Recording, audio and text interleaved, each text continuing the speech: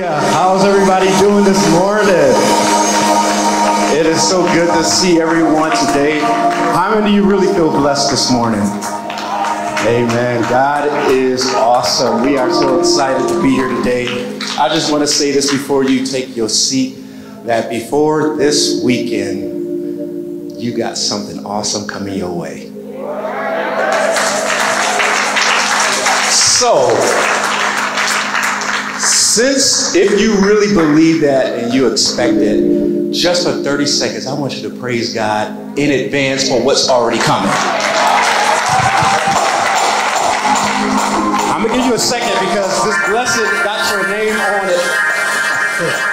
This ain't no cliche. You got something coming your way. So you might as well just give God praise for what's already heading in your direction.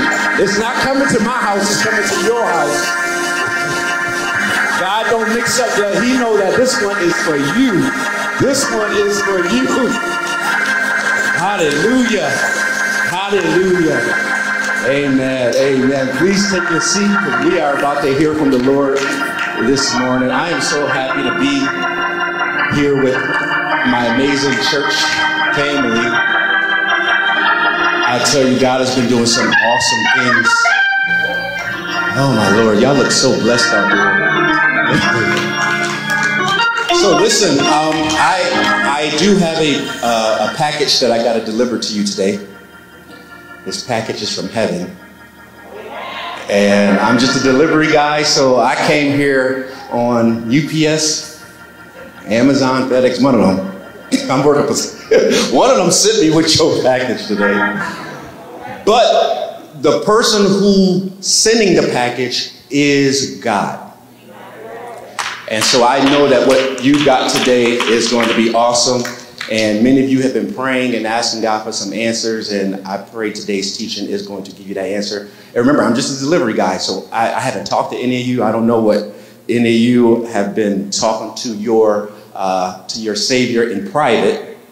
But I'm at the place in my life now where if I have to share anything, I always ask the Holy Spirit, I said, what is it that you want them to have? As opposed to what do I want to speak? It's two different things. Because I have a lot of things I would like to share, but that can benefit me, but not you. But when it's something for you, guess what? I don't need to know the details. My job is just to deliver the package. You know how those guys do when they drop off your package at the back door? The box be all broken and stuff. Oh, Lord Jesus, help us. And you look on your little security camera and you see them tip it to the van. And then you bring your item in the house, the box, the tape all bust. Hey, the delivery guy like, listen, I don't know what's in that box. My job is just to drop it off. So I'm about to drop off something for you today, and I know it's going to be a blessing to you. So before I get started, I first want to give honor to God to Bishop Sanders. Let's give honor to God for our amazing pastor. Pastor Sanders, I know you're watching. We love you so much.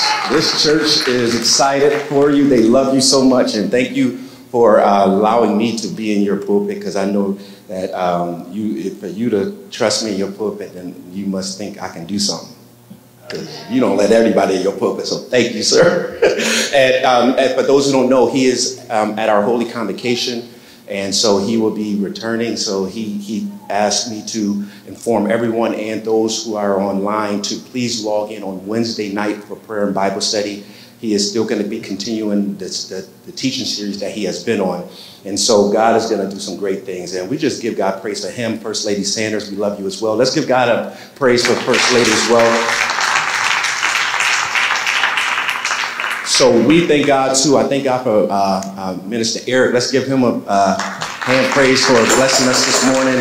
Thank God for our musicians over there who always just bless us with creating an atmosphere. So before I do share this, I do thank God for my amazing, beautiful wife, and right there in the back. We love you so much. My life has gotten so much better because of her, and I thank God for her so much. Lord, have mercy. She is such a gift, a gift from God. So listen, those of you online, I'm telling you, be expecting your package by this weekend, and it's amazing because when I tell you now, we are so in the last days that Anybody in here who still think that you got time? Something wrong with you. You know, this thing is so real at this point. All these years you've been hearing about checking up out of here and eternity, and this thing is getting so close. There's a scripture that I love, and I just been chewing on for the last year. And, you know, it says, Lord, teach me to number my days. And you really want to know what he's saying. He says, when you start to learn to number your days, you're going to stop doing stupid stuff. Because you know your days are numbered. But when you ain't numbering your days, you just acting foolishly because you think you got time. You go to a store now and you think, oh, I'm coming out with some bread. And that can be your expiration date. So it's not one of those days where you're like, oh, next Friday we got this family reunion with it. The funny thing about this, let me share this. The funny thing about this is that every last one of us in here, we have an invisible expiration date attached to your back. The only scary thing about this is you don't know what those numbers are. But it is already attached on your back on when your time here is going to expire. So every day you walk and you got this invisible expiration date on your back saying, Sunday, July 31st. And we walking around here talking about, oh, I got 5 years. Just a couple of, for those of you who don't know, I think a couple of weeks ago, we hear about all the mass shootings and things like that, but what has been hitting home to me was, you know, it's amazing. I had a friend not too long ago, he made a post on his page and about an event that he was planning to do. And he was just posting some encouraging things, getting excited about this event. Young, no COVID, no heart disease, no nothing. Did not wake up. So in his mind, he had this event in his future. But there was an invisible number that he couldn't see. And thank God he knew Jesus. Amen. So before you walk out the door today, please just know. I tell everybody all the time, me and my wife, we have this saying at home, like I'll say things like, you know, sometimes we'll get ready to go to sleep and I'll say, hey babe, if just in case, if this is my expiration date, I see you over there on the other side. You gotta, it's a point for all of us. So for us to act like this ain't happening, to me, the Bible calls those people foolish. Wise people prepare. They get their insurance together. They're like, listen, one day this thing will happen. So let me cut off all these foolishness around me. Okay, I don't need that in my life. I don't need that in my life. I don't need that in my life because I am numbering my days. Just so y'all know, that ain't the message, but I just want to give y'all a little bread before the real thing. All right, so listen, I want you to close your eyes because I'm going to pray. And I'm going to pray that I deliver this package the right way. And I pray that you will really be blessed by what God is going to say. Father, I thank you so much for this word that you're about to speak to us today. And I ask you, Lord God, that you would speak to the heart of every person that is in this building. Thank you so much, Lord God, for your presence that's in this building. Lord God, thank you for those who are online watching. I pray that you would speak to them. Lord God, I pray that you minister to their needs. And Lord God, we're going to leave here edified, changed, and completely nourished in your word. In Jesus' name, amen. All right, we are going to go to Philippians chapter 2. We're going to go to Philippians chapter 2, and I really want, we're gonna look at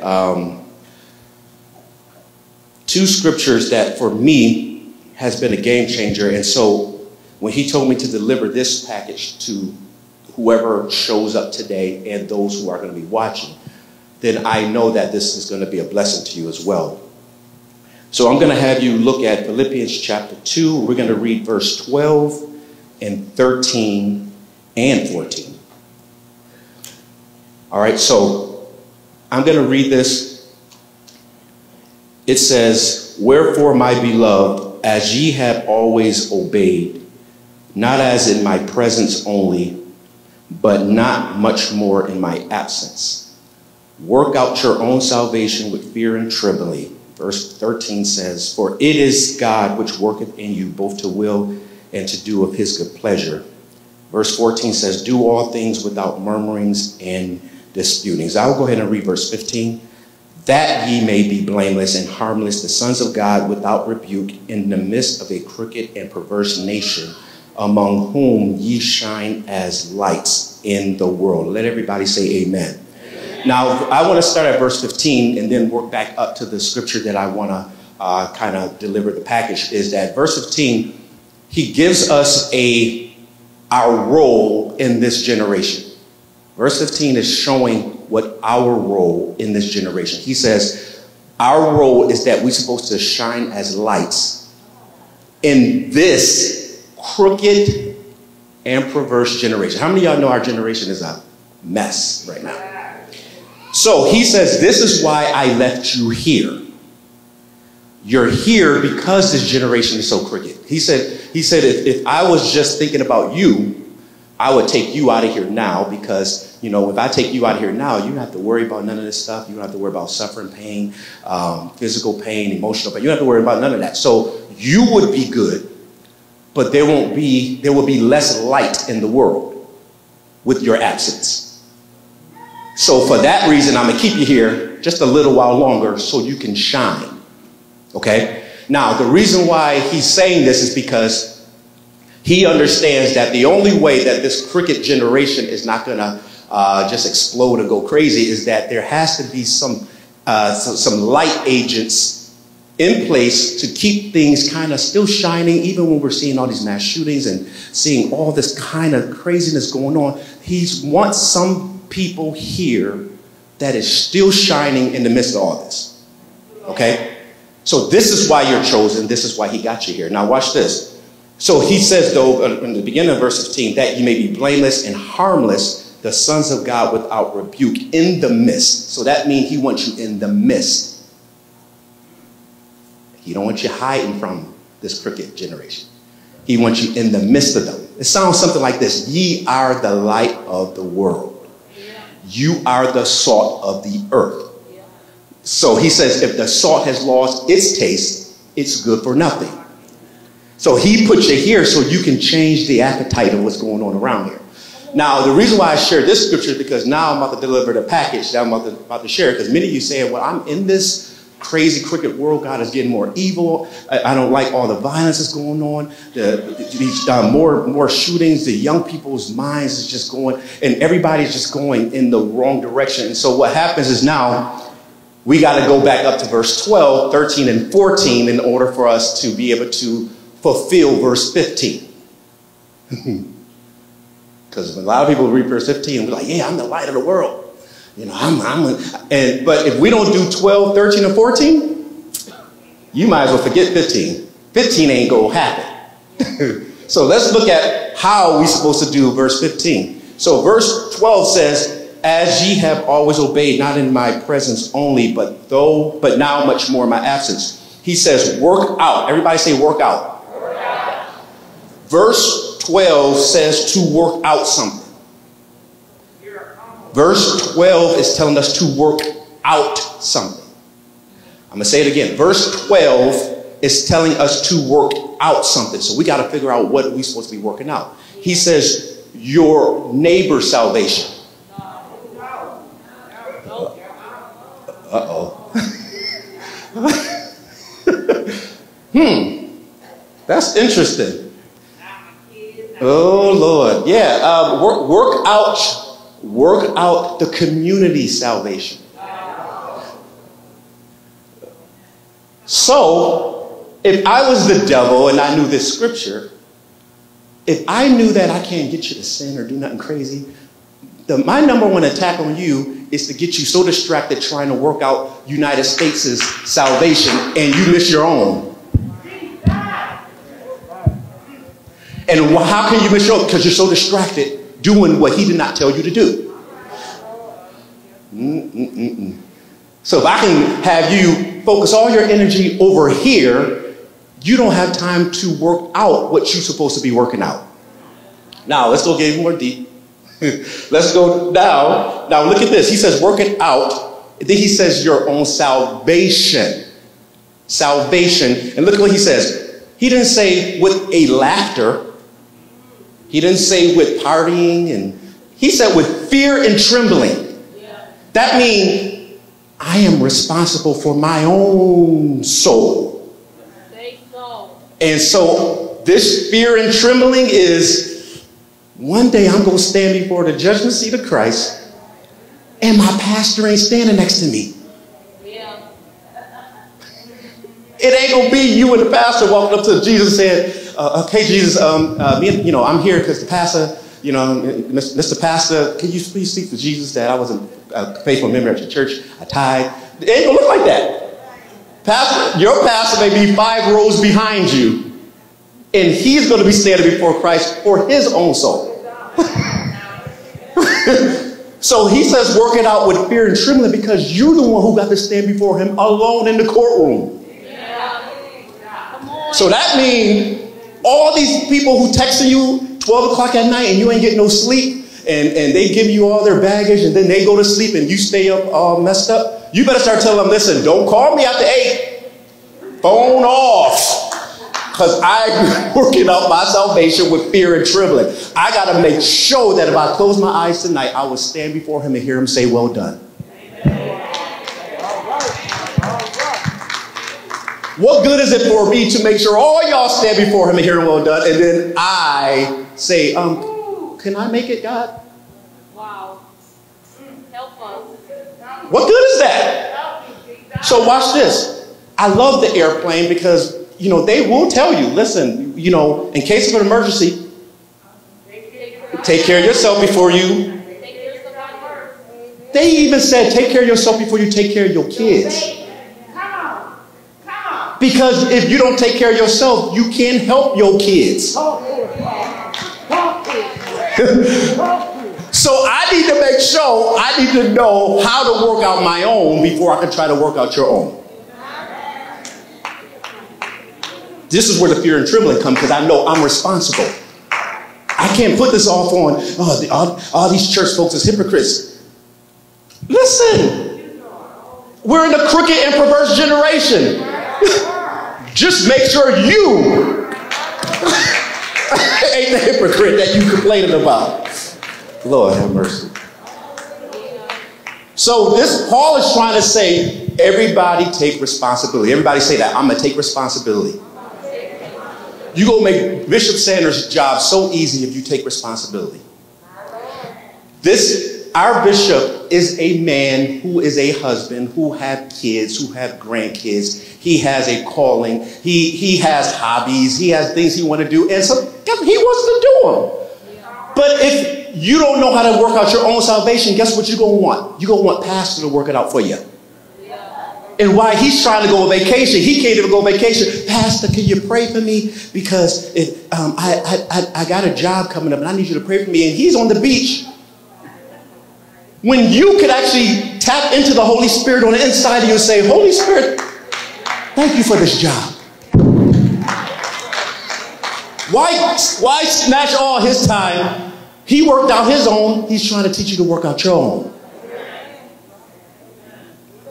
We're still in the beginning. Y'all want more? Okay.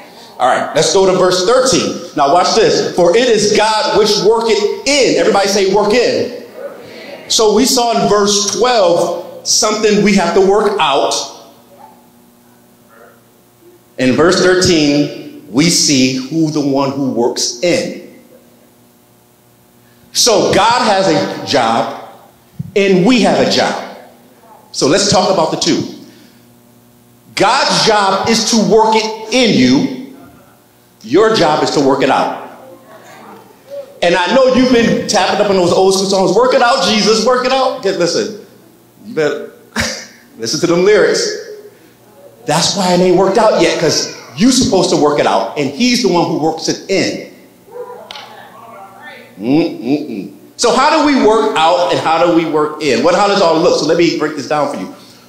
What is he working in? Both the will and the to-do of his good pleasure. I don't know. This may be too deep. Can y'all handle what I'm about to? Yeah. All right.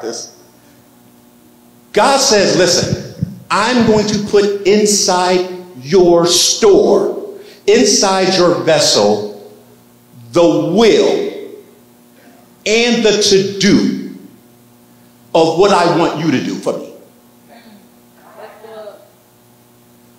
We have been spending years trying to work in us what God is supposed to work in us. That's why people are committing suicide in the church.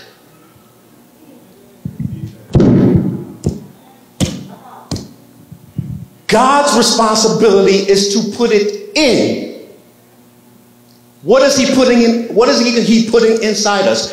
His desires for his will for your life. What we've done is we said, Jesus, this is what I want to do for you. And he said, this is not how this thing works. I'm going to put in you the desire. It sounds something like this. Delight thyself in the Lord, and he will give you the desires of thine heart. And I know you thought it was your desires, but that is pretty much him taking his desire, and he then put it inside you, and then you start desiring what he wants, and then you start to want what he wants, and he says, now I'm going to give you what I wanted you to want.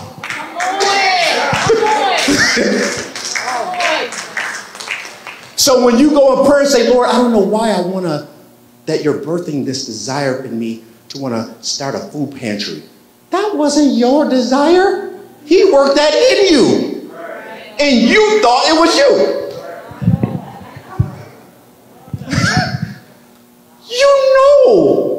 You know back in the day, you didn't like to talk to people. You knew it.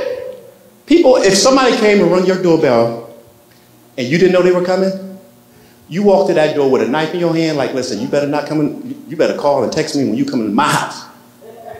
Now people ring your doorbell, where did that desire come from? It ain't come from you. He worked something in you because he needs you to work in that area. You see this guy up here behind this podium? This guy that y'all looking at, back in the day, everybody say back in the day. Y'all gotta say it, but y'all gotta say it was a bump. Back in the day. Back in the day, I was throwing house parties. I was living it up, living it out. You wouldn't pay me. I used to always talk about preachers. Oh, they all phony. I'm in house parties, just doing my thing, just rocking the house, and I'm like, those church people, all they want is money. Man, the pastors, all pastors, I was the number one. And now this morning, I had a desire to teach his word. Where did that come from? Somebody tell me. It was work in me.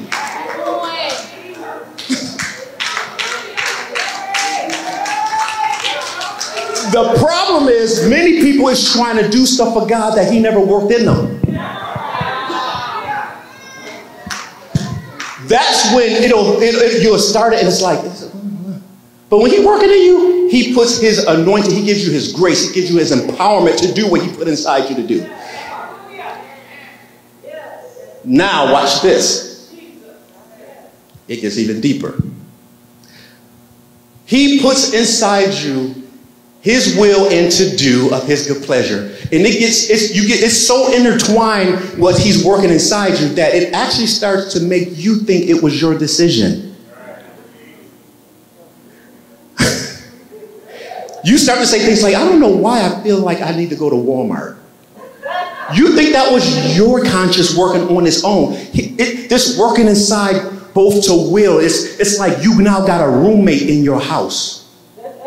And when you go shopping, you don't just shop for yourself no more. You shop for the roommate who live with you now. So before, you used to go get just, beef, chicken, and because it was just you living in that house. But now you got this other roommate that you're conscious, and that other roommate like to eat fish and veggies. And now when you go to Walmart, you can't just buy what you want because you're conscious of your roommate's appetite. So now you're buying stuff that you never used to buy.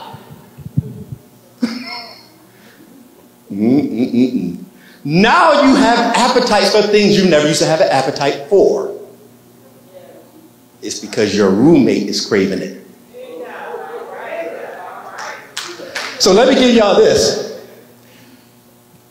My beautiful wife, for those who don't know, we're about 4 months. We're approaching 4 months of bringing a beautiful baby girl to this earth. Woo! Now watch this. My wife loved coffee. She loved coffee. She really loved coffee. I mean, she would drink coffee every day. When that baby arrived, all of a sudden, her appetite for coffee left immediately. She didn't have to go to a deliverance service. The changing of the appetite was a sign that something is living in there. So now, everything she's craving is not her desires. That baby in there said, I want some ice cream. And guess what? She says, I want some ice cream. Who's the ice cream for? But guess who's the vessel working it out? I hope y'all seeing this. So God is putting stuff inside you because he's hungry. And he needs you to feed it. Wow. So in John it says, he who have his seed in him will not sin or practice sin. Because the seed is saying you can't do this. This is too deep for y'all. So when you used to curse and all of a sudden it's about to come out your mouth, you say, don't pat yourself on the back. That's the baby saying, I don't crave that no more. Yeah. So one of the signs that you have the Holy Spirit inside you is that the Holy Spirit's appetite is going to start to tell you, I need prayer. I want to pray. I have an appetite to study the Word. Where did that come from? I never used to read the Bible like this. I have an appetite to want to go on a fast. I never used to want to fast. I like food too much. Just confession time, sorry. So all of a sudden, I'm getting these spiritual desires. I'm getting the desires now to not retaliate. I'm getting these desires now all of a sudden to pray for those who despitefully use me. I'm getting these desires to start praying for my enemies. Where did this come from? The seed is in there. So when he says work, God is the one that worketh in you, both the will and the to-do of his good pleasure. That's why he says, I need you to work it out with fear and trembling. So watch this. Because my wife is so conscious of our beautiful baby, she's so conscious of it, it even changed the way she walk. I'm going to use my mask to wipe the sweat. Her walk is different because of the baby. And you know what's so crazy? One day she ate something. And when she ate it, she was like, and she ran to the bathroom and she just spit it all out. She was like, no, the baby don't like that. Have any of y'all ever been watching something on TV and something in you was like, I can't watch this. This is, you around a group of people and they just gossiping and something you're like, Yeah. I gotta go. Oh, you know what? My doctor calling me. You just leave. Have you ever been at a family picnic or something and they just start acting a fool? All of a sudden, I just need to go home. You don't know why that's. Well, I know. The seed in you is rejecting that stuff you're putting in.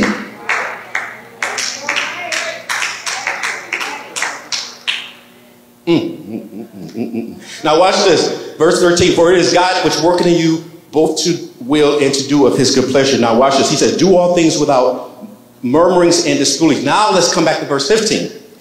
That ye may be blameless and harmless, the sons of God without rebuke in the midst of a crooked and perverse nation, of whom you shine as lights in the world. He's saying now you can do 15 because you know you're pregnant. So again, my wife is very careful about where she go, what she eat. Even certain smells makes her feel nausea at times. It's the baby doing that. It's not her. So when the Holy Spirit is really in there working in you to do of his good pleasure, I am telling you, and the thing about the coffee that blew my mind was that, you know, and all of us have this testimony, that there's been areas in your life that it's like, man, once you gave your heart to Christ, it was like, bam. You never went back. And you're like, what was that? Then there's some areas that it's like you take 2 steps forward, and then it's like, well, why can't I get rid of this one like I got rid of them cigarettes? Or why can't I get rid of this one? Can I help y'all? And I'm going to end on this. I'm going to help you with this because really what's happening is you in that area is telling God, I know you're working it in me. And the reason why you know he worked it in you because you have a consciousness that I shouldn't be doing this. That's a sign that he worked something in you. Because every time you do it, you feel bad. That feeling bad is a sign he worked something in. The working out part is the struggle. And this is why it's a struggle. It's because when you're ready to work it out, that old man just say, you know what? I've been living in this house by myself for 20 years. I know what I like to eat. I know how I want my couch to be. I know how I want my furniture to be. I know where I want this plant to be because I've been living here all by myself. But here come my roommate to share the same space that I was with by myself. And my roommate says things like, can we move the couch over here?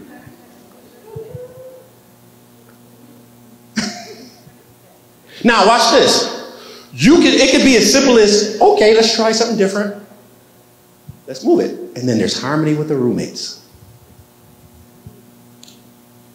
So that little fight that you're going through on the side is you telling your roommate, I don't like the couch over there. Jesus is like, can I just move this? Don't touch that. But I know that now I live in your house. I know if you put the couch here, but Jesus, I know what you see what's happening? He's in the house, he just don't have control.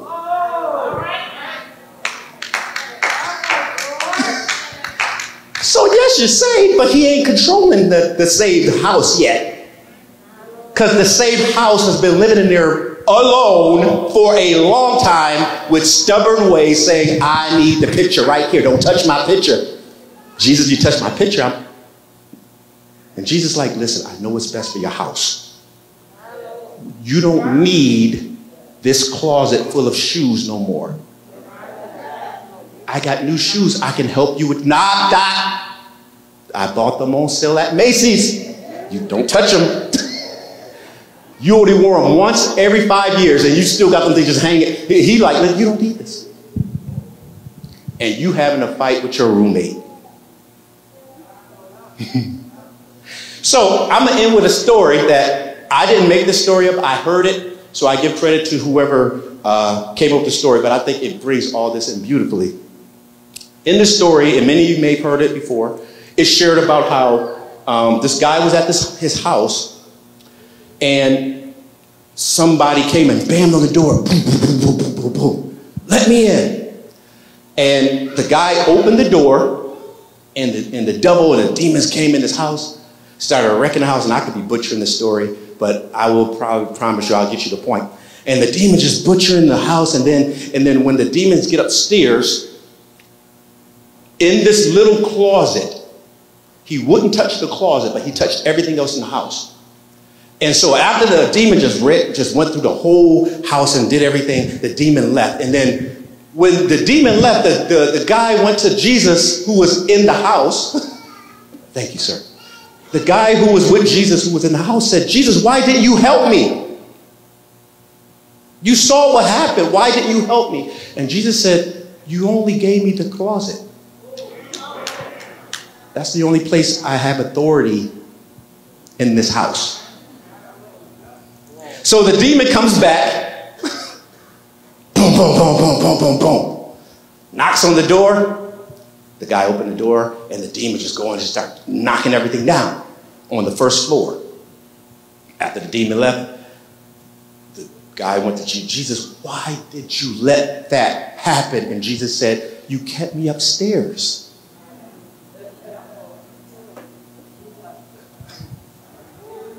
You wouldn't let me come downstairs. So the guy goes back, and now the guy says, okay, Jesus, come downstairs, please. Just, I can't take this demon coming back. So the demon comes back, knocks again, and Jesus is downstairs, but he's, he got the back area, whatever. So the demon comes into the living room, and the demon is like, he's just throwing the couch and stuff over. The demon leaves, and the man says, Jesus, now come on, I brought you downstairs. Why? What is going on? Why can't you fight this? Why is this such a struggle? And Jesus says, you did get me downstairs, but I don't have that living room.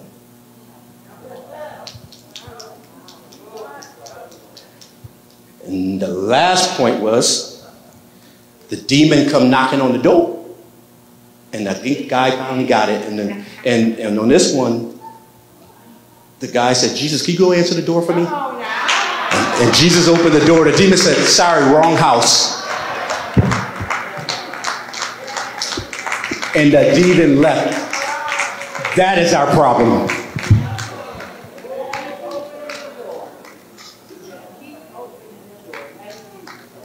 That is our problem. He's in there, but you got him locked up in a cellar somewhere, only for access when it's convenient. So when he moved in with his luggage. All of his benefits is in that house with you. The problem is you put his suitcases, the suitcase of peace, the suitcase of joy, the suitcase of love is all locked up in the closet with him in your house, that you won't let him come out till dinner time.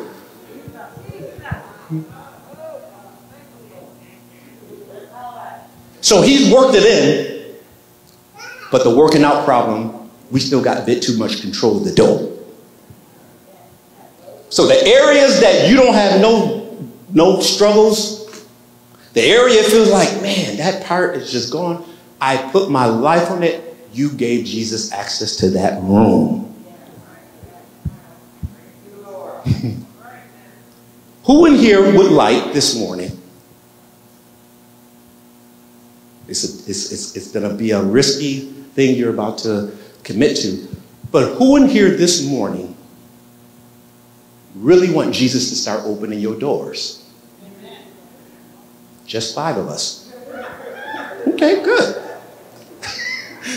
That's fine. 5 is good. 5 ain't gonna have a lot of stress.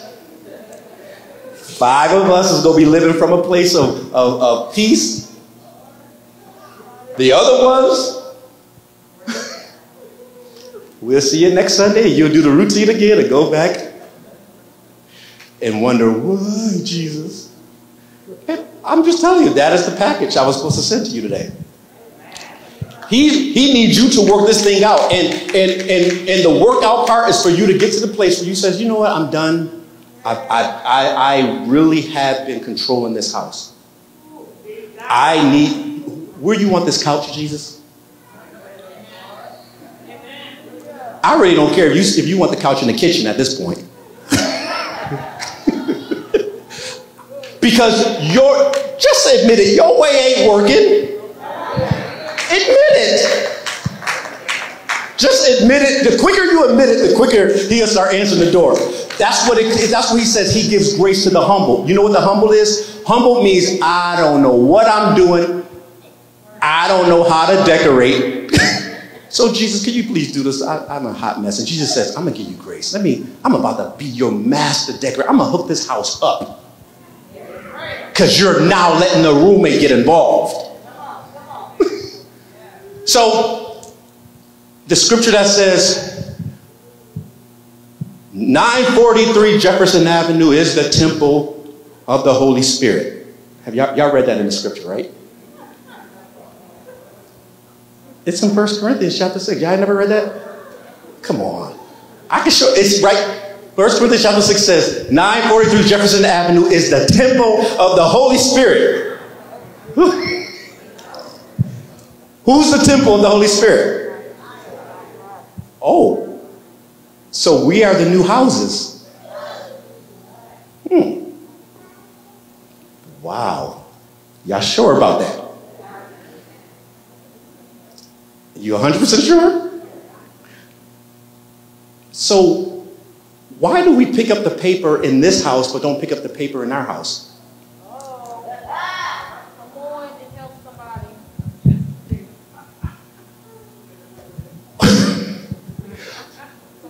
Oh, don't talk in the house of God. You should be saying that to your own house. The Holy Spirit want to talk, and you talking over him in your real house. So if he's really the temple, yes, we want to respect this. But I am telling you, when Jesus comes back, this building is not going. This building is not going to stand before the Lord and talk about, yeah, our house is 900 people every Sunday. You know, can I get my crown? That would be cool, but it's not going to happen. He like, I want that one right there. I want to live in that body right there, because in that body, I can do some amazing, if I could just move that right over here, if I can help them in that area and just shift that, oh my God, I can work my will to do some great things in that house. If they could just give me the keys, let me answer the door, I will make sure I can hook that place up, but I just need them to say, yes, Lord. So this week, the reason why I said by the end of this week, you got something amazing coming is because you're about to work out something that you already had possessed on the inside you, which is your roommate. You go do a major makeover this week. So everybody in here, as Brother Collins bless us with some amazing worship music, as many of us in here who want to say yes, who really want to say, okay, Lord, I've been doing, yes, you are living in me, but I have not given you the keys. Can you please open the door I'm tired. I've been opening the door too much, and I shouldn't be feeling like this with you living in here.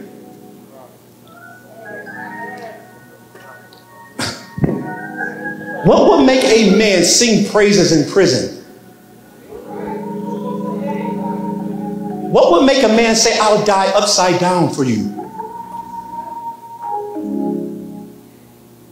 These people have worked out something.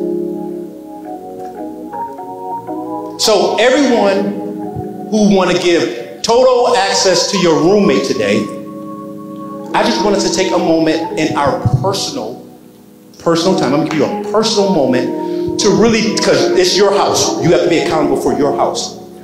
So, I mean, I can lay hands on you, pray for you, all that, but that's not going to do the work. that can encourage you, but guess what? You still got to be the one to go home and say, here, Jesus. So I'm going to give you the time to do that. So I'm going to ask everybody to stand who wants to say, yes, Lord. Who's really like, I'm tired of keeping Jesus in the basement. No more, Jesus. You about to start answering every door. Every time the doorbell ring, I want you to go to it, Jesus.